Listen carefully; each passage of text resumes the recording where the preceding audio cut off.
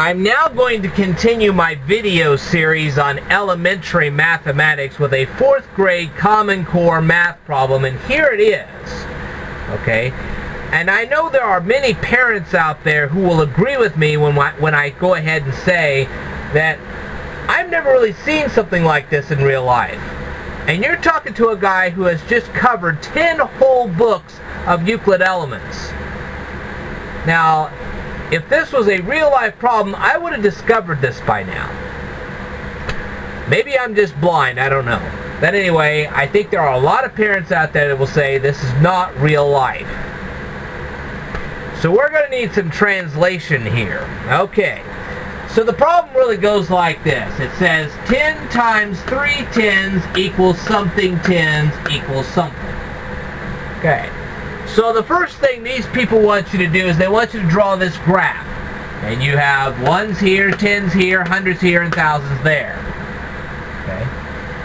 Then they want you to write this out as like an English sentence. They're going to actually have you turn this into a word problem. Heaven help us. Okay. Now, how do you translate this into a common English word problem? Well, this translates into 10 times as many as. Okay, so when you see this, you will say it like this. Now, you say, well, what if it says 5 times? Okay, let's say it says 5 times. Then instead of saying 10 times as many as, you would say 5 times as many as. If this was a 3, you'd say 3 times as many as. If this was a 7, you'd say 7 times as many as. You get the idea?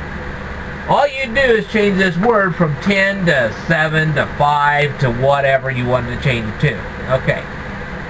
Now, how do you turn this into something English? Well, 3 10s. Okay. If this said 3 5s, you'd write down 3 5s. So on and so forth.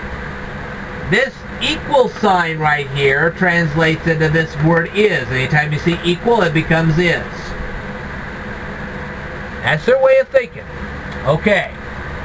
So how are we going to figure this out? Well, first of all, we have to represent the 3 10s. Now, how are we going to do that? All right, I want you to imagine 3 fabric sacks. Okay? Because in the old days, like what I used to be in, yeah, that just shows my age. When you used to buy marbles, they used to come in little sacks. Okay, these were fabric sacks that they came in. So imagine having a fabric sack full of 10 marbles. Okay, you've got a fabric sack, it has 10 marbles in it. We're going to represent that fabric sack with a circle. Now that's 1 10. We're now going to have 3 bags, and every one of those bags is going to have 10 marbles in it. We have just successfully represented the 3 bags of marbles with these 3 circles right here. Now the problem really states that we have 10 times 3 10s. Now how do they want you to represent the 10 times? Well, now we're going to say that instead of having 3 bags, we're going to have 30 bags. So here comes the rest of the bags.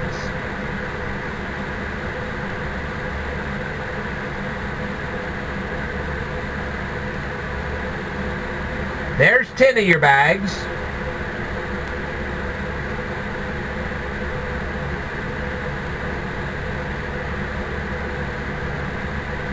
There's 20 of your bags.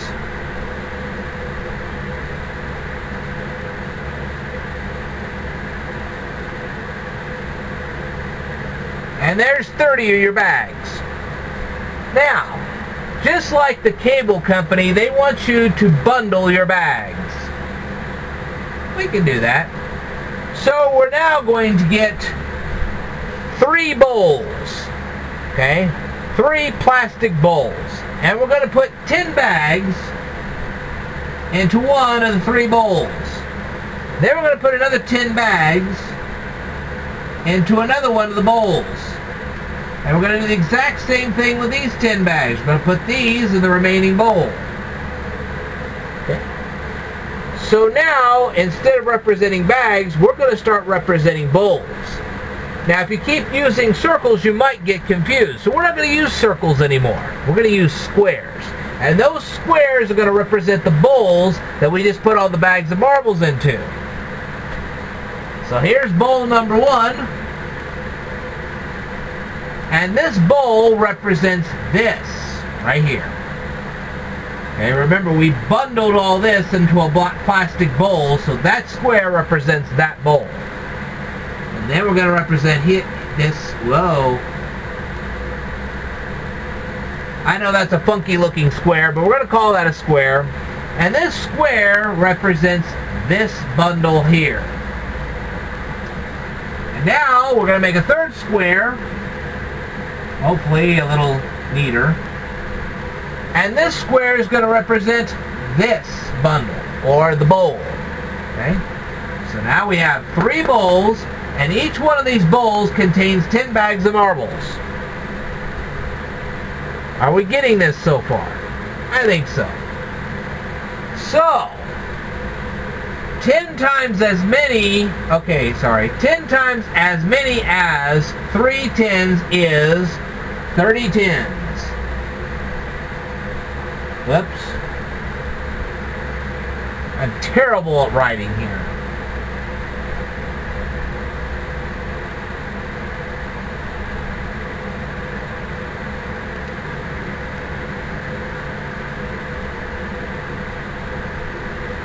Okay? So now we have 30 10s. Now, do we want to write that down as 30 10s, or can we write it down as something a little simpler? Well, of course we can write it as something a little simpler. How about this?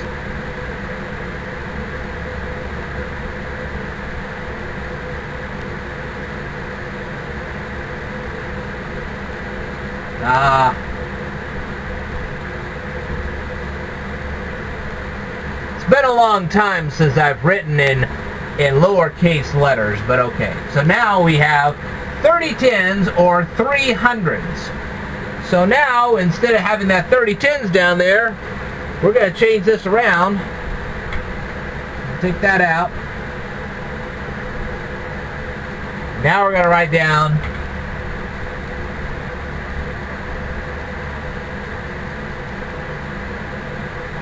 whoops. Hold on.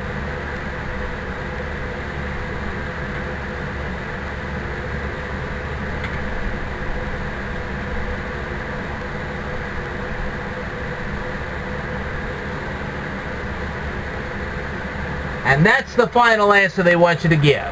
So 10 times as, okay, let me say this again, 10 times as many as 3 10s is 300s. And they want you to write this out as an ordinary English sentence. And that's your answer. And they want you to display all of this.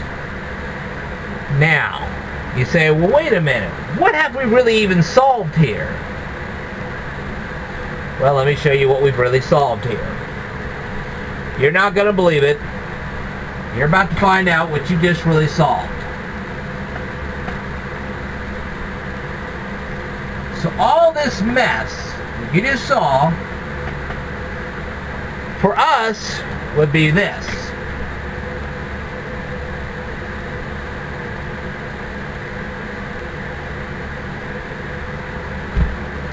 All that mess represents this. Does that look more familiar to you? Of course it does. This is a more realistic math problem. This is something you actually will see in the real world.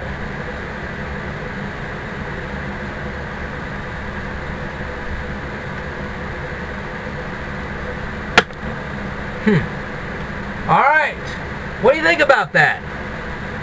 I would love to see your comments. Leave your comments down here below and tell me what you think of that awful mess you just saw.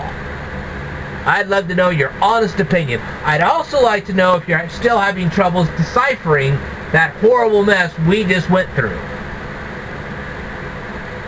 Because if I have to, I'll make another video and I'll help you out some more. If any of you out there, and I'm begging you to do this, if any of you out there have gotten Common Core homework that you don't understand or comprehend, I want you to send it to me. You can send it through my Instagram. You can send it through my YouTube.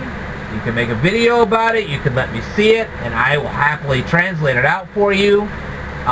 If you request it, I will give you my Gmail account. Okay? So, whatever it is, you let me know. You can even find I have a Speed Learner fan page on Facebook. And if you want to post your math problems there, I'll happily take a look at them. Okay? So whatever it is that you want to do in the line of showing me these kind of math problems, you do it, and I'll do my best to solve them for you. Alright.